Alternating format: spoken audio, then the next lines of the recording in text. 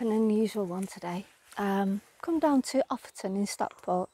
It's cricket day, Offerton Cricket Club, and every now and again you might be able to hear the cheers in the background. It's surrounded by woodland, it's surrounded by lots of woodland walks. So what I wanted to do is I wanted to capture something that might be in the woods around Offerton Cricket Club. What I'm going to do is I'm going to take advantage of a tree that's fallen down. I'm going to have my little character sat on here watching the cricket in the background. The character that I think is going to be sitting watching is an Offerton Hatter. We'll see how that goes. This is pretty much everything I need for painting outdoors now. I've got a rucksack with paints and my painting board, and there's actually a chair attached to it as well, so you're actually sitting on your bag. All my electrical equipment for the video, tripod and easel, and I can set that up and video myself whilst I'm painting. This is perfect painting conditions here today. There's no wind, it's warm without being stiflingly hot. This is where I'm going to play with scale a little bit with this painting, because the branch that the creature's going to be the character's going to be sitting on is huge. It's like a tree trunk that's fallen down. But if I painted it that size, then the character the size that I want the character to be, the character would get lost. So what I'm doing is I'm making the character larger and the tree trunk smaller, so that I can get the scale of the things next to each other the same. And when you're adapting reality to your painting, you can do that. You can say, I want that bit, but I don't want that bit. I'm painting from reality, but I'm making it my reality as usual. There's a gap in the trees here, and that's where the game of cricket's going on here. So then you've got all the grass and everything in the foreground, and there's a lovely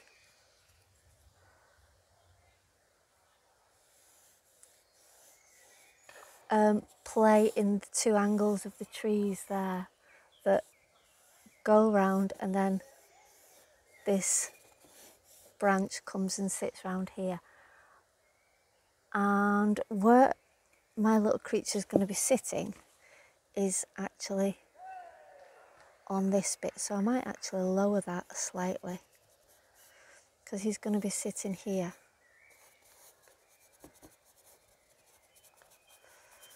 So that's going to, again, that's going to be in the background there.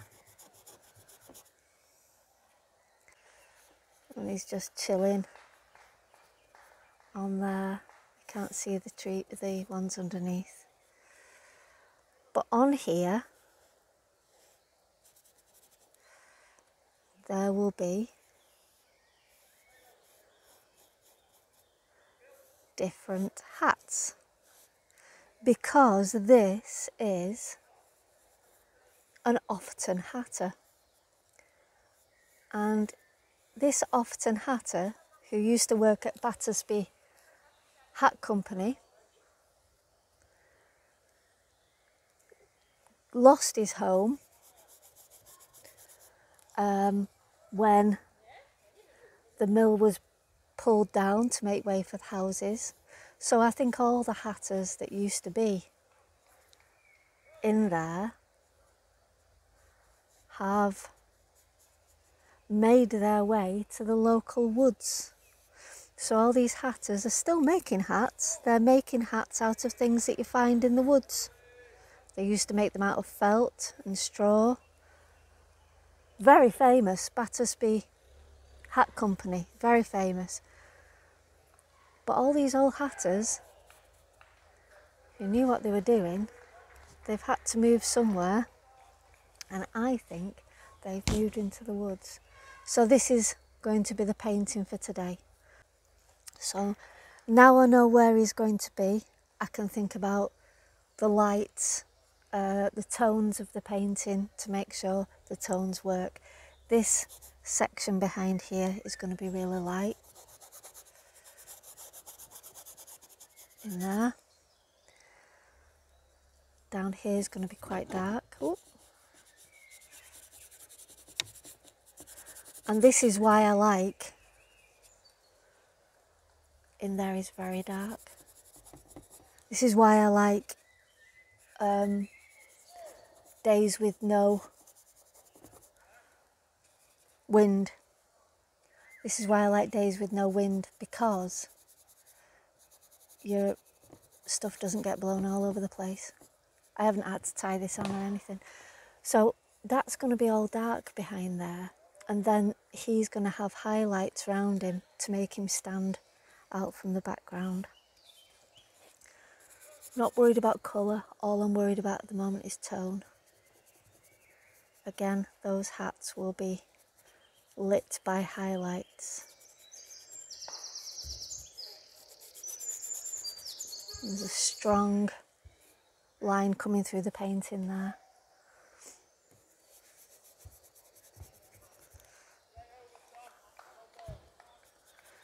So I'm just going to get as much information from this place as possible.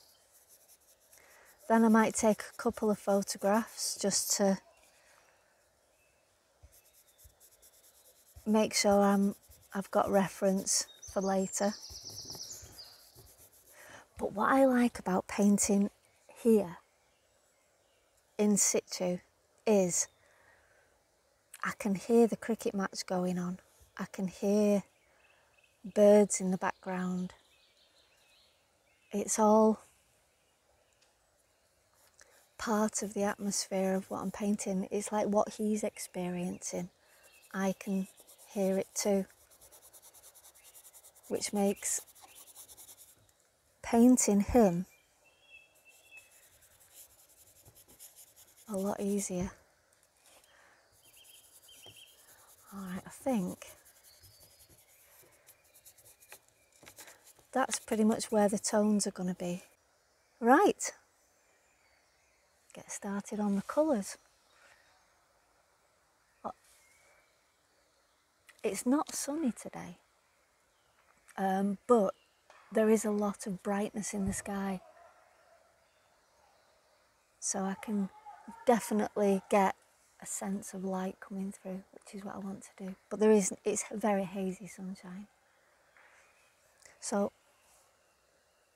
or cricket noises. Not cricket noises like that, rubbing their back legs together, but cricket as in the sound of leather on willow, or plastic on plastic, depends what bat you've got. What you can see here is I'm doing the cricket ground in the background, Offerton Cricket Ground, and the colours I'm choosing here are all greys and purples and lilacs with slight grey greens to get that bit definitely in the background, because if I look there it's all green and brown, but what I need to do is use the rest of the spectrum of colours to trick the eye into thinking that some things are behind others. And you do that using atmospheric perspective, making sure that the things at the back, they've got almost like a washed out feel, and then as things get closer towards you they get more vivid. So as we get down to the actual cricket ground and the outfield, the green changes, it becomes more vivid, that close clipped grass of the outfield. takes on a very pale look. Someone's just done a really good shot there. Battersby Hats was the trading name of Battersby & Co., a hat manufacturer in Offerton in Stockport. The original factory appeared on maps in 1895, and in 1966 they merged with others to form the Associated British Hat Manufacturers. In 1997, hat production ceased, and the factory was used as the first Hat Works Museum, which later moved to another site. In 2019, development started on the factory site for 144 homes. There's also a wonderful WI group in Offerton who are known as the Offerton Hatters. I'd like to think that my little character is the embodiment of the spirit of the factory workers who has been displaced by the decline of the industrial factories and has sought out a home in the woodland near the River Goyt. Cadmium yellow, ultramarine, I've got a bit of cobalt in there, crimson, titanium, raw umber, my usuals. Okay, I'm happy with the background bit. I'm going to wait to put the cricketers in later on so that they fit in well with what I'm doing around the trees. They can go in last. The next layer I'm going to be doing is these background trees. Putting those further back than this branch here. So just brightening up those colours slightly. Gosh, that was a heck of a knock, that one.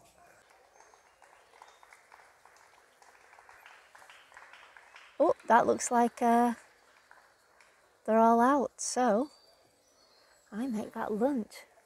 I've already had my lunch though, so I'm just going to carry on. As long as these flies and midges don't make lunch of me, I'll be okay. So now I'm using a very vivid lime yellow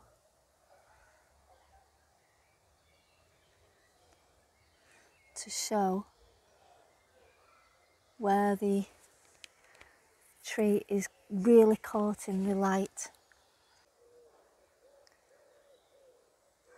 As it goes up this tree, I think this is one of those ivies that just wraps itself round.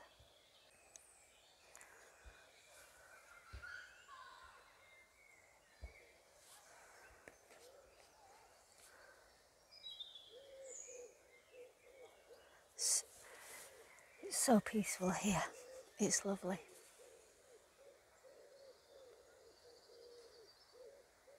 I can hear wood pigeons and blackbirds.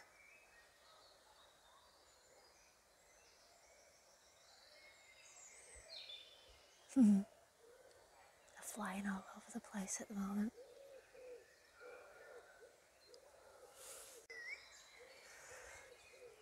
I've got the background in as much as I want. I want to get a feeling of going across there with the branches, so I might work on that a little bit more with the highlights. But what I'm going to do now is I'm just going to get in the cricketers, and the way I'm going to do that is I'm going to use a purple shadow to put the forms in and then put a white highlight over the top.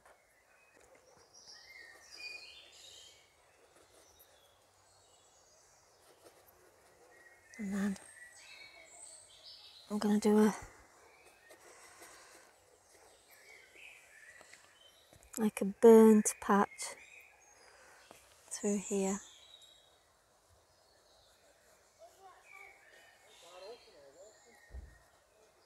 Showing where the wicket is. So I'm just putting the cricketers details on now. Oh, this is where we're up to. Might be able to see some shadows. There's some sun just starting to come out. It's getting a little bit warmer as well. that's where I'm up to with the cricketers in the background. I'm going to start work on the log that's going across now. I'm tempted to get a really big brush out for this, but there's quite a lot of detail in there, and I'm worried that if I just bang it on with a really big brush, I'm going to lose a lot of it. So I'm going to pick my way around the branch, putting in the moss and the twigs and everything, as well as starting to work on the Offerton Hatter. The other thing I'm going to start introducing, which I haven't used a lot in the background, is reds.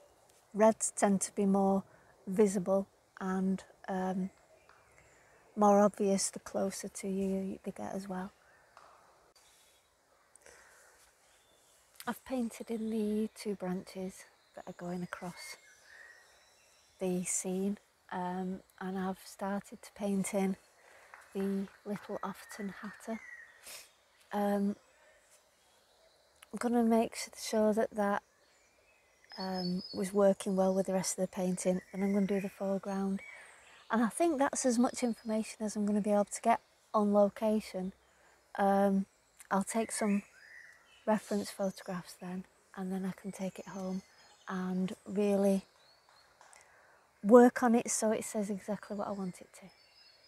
I've caught the little hatter now with his hats on the branch whilst he watches the cricket.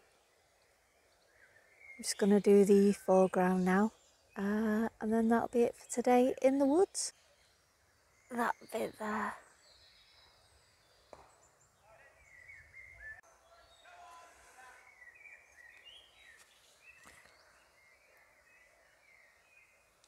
With the foreground, I'm just using a mix of greens,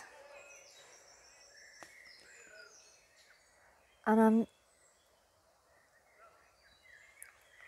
putting the greens on in the direction of the growth of the plant.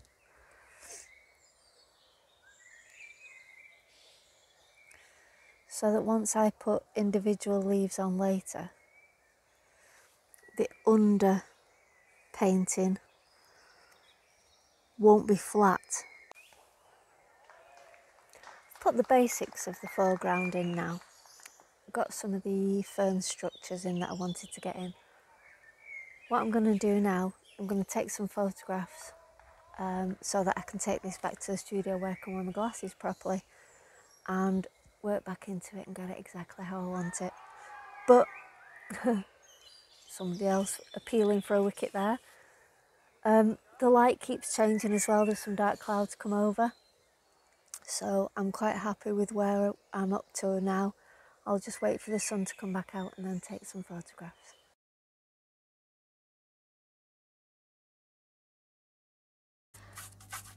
Painting's finished from yesterday. All I've done is just worked back into it with picking out the ferns, the details on the hats, and making sure it tells the story that I want it to tell. And once I've done that, I'm pretty much stopped with paintings. I don't want them to look real, or hyper realistic, super, realistic. I just want them to tell the story that I want them to tell. And once they do that job, I'm happy.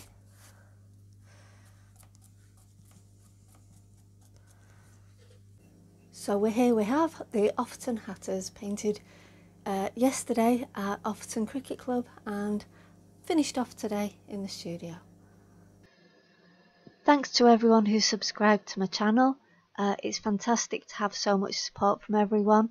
If you do like the video, subscribe and click the like to support me in doing more. All my paintings and prints of my paintings are available on my website, and the link for that all is in the description for the videos. Thank you so much.